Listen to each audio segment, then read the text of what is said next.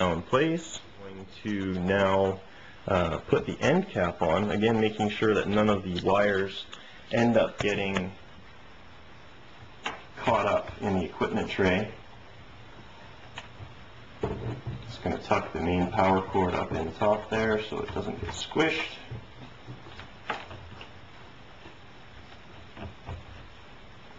And making sure that the servos are oriented upwards in line with the vent of the ballast tank. Just push it in nice and gently and it's sealed. So this is the assembled watertight cylinder. One thing I want you to notice is there is an automatic pitch controller in this unit. That's the unit on the top that I was showing you. Just want you to take a look at these servo leads here, and as I tilt the unit you can see that the left hand servo is trying to adjust the pitch of the unit automatically. Alright, what I'm going to do now is show you the filling procedure for the watertight cylinder's Propel tank. This is the liquid air that the ballast system uses. It's a Propel style liquid air. I believe the chemical name is tetrafluorethene. This is the filler adapter, the needle valve for opening and closing the vent for the inside. That's a standard tire filler. This point here is how the Propel container inside the ballast cylinder is filled. Simply what we do, turn this unit upside down, transferring all of the liquid to the bottom of the tank, press it on the top of the unit, press down nice and firmly, and you can hear it moving into the tank. Just give it about 5 or 6 seconds until the tank is pressurized, and let it off.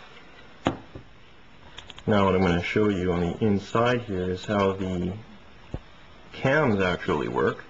If we rotate the tank to vent, you can see that the left-hand cam activates the vent valve, allowing air out of the top of the watertight cylinder and submerging the submarine. If it's moved in the opposite direction, I do have proportional control of this. I can blow the tank and you're going to see some liquid air escape from the Propel container on the right-hand side.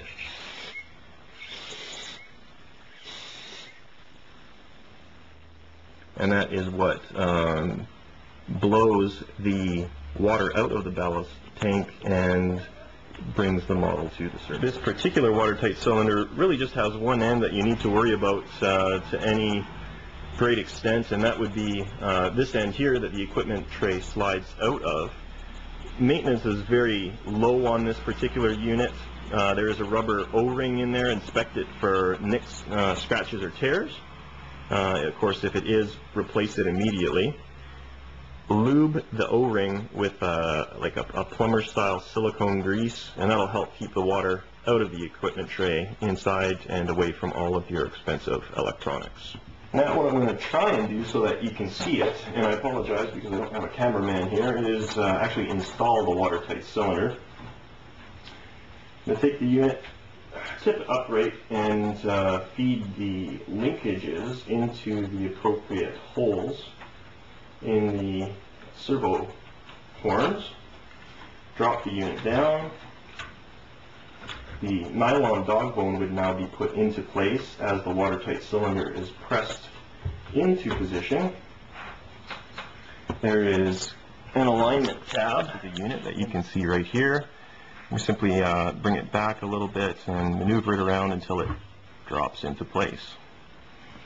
The unit is now properly situated. As you can see, the coupling for the drive system is in line. Like I said before, the nylon dog bone would go in between to transfer the force between the motor and the propeller. Linkages are in place and they are connected. Just take my remote here and I will show you that the rudder is working, as are the dive planes. And as I mentioned before, you've got an automatic pitch controller. If you just take a quick look at the dive planes as I move the model, it's trying to keep its zero bubble. At this point, the strap is secured tightly. One good hint: when you do get to the lake, wet that strap down. It's going to loosen up with the water.